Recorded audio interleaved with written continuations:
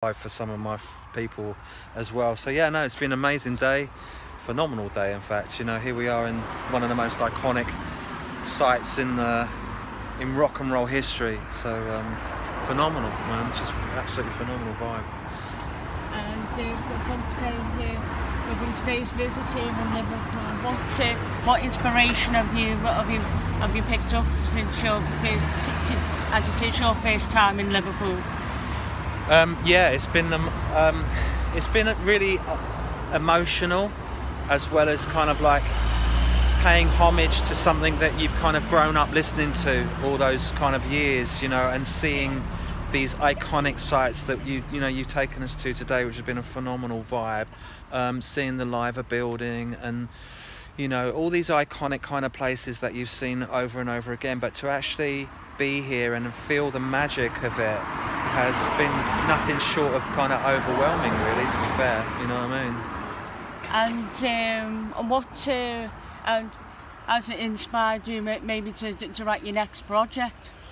I think, you know, there's a lot of things that people can learn from being in a place like Liverpool.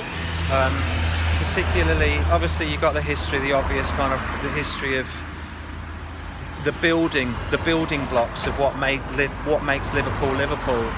And I think that anyone that actually comes here that is open will sort of see that there is an amazing community spirit here that I don't think you're going to find anywhere else in the world. You know, it really is that powerful. It's like I think there's just this oneness that emanates amongst true people from Liverpool that is exemplary, you know. Obviously, you know, you've got the classic kind of like Matthew Street sites and the Cavern and this, that and the other, which are, you know, amazing in themselves, you know what I mean? But you see the city really forged through the sort of, when you go to Anfield as well, and you see kind of like the iconicness of Anfield, but the message that Anfield puts out to its community is really important and really powerful. Do you know what I'm saying? Like, we've been driving up to Strawberry Fields now, and all the way down from Anfield there's all these different banners saying, you know, we can weather the storm together, we can get through, you know, together we're strong.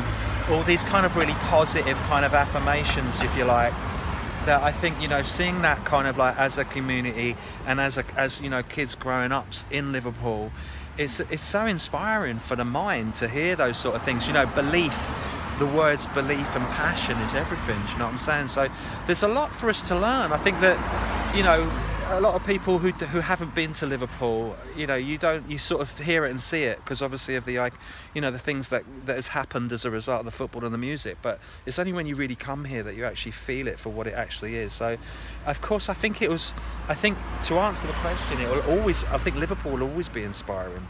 Do you know what I'm saying? And what do you think that will be in the minds of young musicians? What do you think that will be a game changer for inspiring musicians to maybe come here and get some inspiration? Well, you know what, I just think you kind of got to do it. You've got it, like, if you know, you can do that sort of homage to kind of Lourdes, if you like, do you know what I'm saying? And like, to come here is a sort of similar kind of thing. I think that, you know, if you're open to it, you'll just feel it, and within that feeling, you'll kind of like transcend it into whatever you do as an artist or as a creative individual. You'll just feel it, and I think, you know, it's the love and the warmth that will transcend into, if you're open to it, it's the love and the community spirit and that oneness that will transcend into whatever you create as a result of being here. So, you know, it's a phenomenal vibe, man.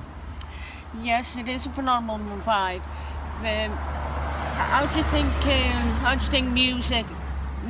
What do you think of music tonight, as it is now, as opposed to what it was in yesteryear? Well, you know, all things mean different things to different people, you know what I'm saying? So whatever's happening today is resonating with kind of like the people who are growing up listening to that, and that's fair enough, do you know what I'm saying? I think foundations are real key. Like, just, you know, you see these trees over there, do you know what I'm saying? Like, they're built on very strong foundations. So I think if you're drawing inspiration from strong foundations, then you can only create, you know, stuff that's actually going to mean something to somebody, do you know what I'm saying? So you know, it's it's whatever you resonate with, and as long as you're kind of supporting your community through what you do, whether it be through a tune that's out today or a track that was done 100 years ago, do you know what I'm saying? As long as it's got that warmth of kind of resonance, then it's all good, do you know what I'm saying? Everything has its moment in time, do you know what I mean? I think we were very lucky to grow up in a place, you know, in a country in a time where, you know, places like this really mean something, do you know what I'm saying? Like, you know, this is a shrine, you know, and so, you know, I don't sort of have any kind of diss on what's happening today, but for me personally, you know what I mean, I resonate with the stuff that was done before I was kind of born, do you know what I'm saying? It's just the way I am, because that's what I like. Even being here is just giving me goosebumps, do you know what I'm saying? Because, you know, Strawberry Fields is probably one of the finest records I've ever heard in my life, do you know what I mean? And every time I hear Strawberry Fields, I hear something different in it. So for me, that's what, if you get off on that, that's cool, do you know what I'm saying? But so yeah, there's no good, there's no bad in music. I think it is just whatever you resonate with at that given point in time. Yes, and I do agree with you on that. On your visit, what was your most pivotal moments about your visit here in Liverpool? I think going to Anfield and seeing the kind of the shrine to the '96 was probably the most kind of like poignant, stop me in my tracks moment, to be fair, because I think that what's beautiful, and I did sort of say it as we left, I said God bless the people in Liverpool, man, do you know what I mean? Because they've never forgotten their fallen, you know what I'm saying? And they fought through so much to be recognised for that event, to be seen as kind of like human beings, and, you know, listen to the testimonies, actually listen to the people. And for a club as big as Liverpool, with the history and the power and the might of Liverpool, to have a shrine outside their ground is just the most goosebump kind of experience. And, you know, if you feel it and you have a prayer and you see the candle kind of flickering in the background there with the shrine around it, you can't just, it's not just about football, it goes beyond football. It's just like sometimes things go beyond music, do you know what I'm saying? And so yeah, you know, that's probably the stop me in my tracks kind of tip. And yeah, I just think amazing people. Would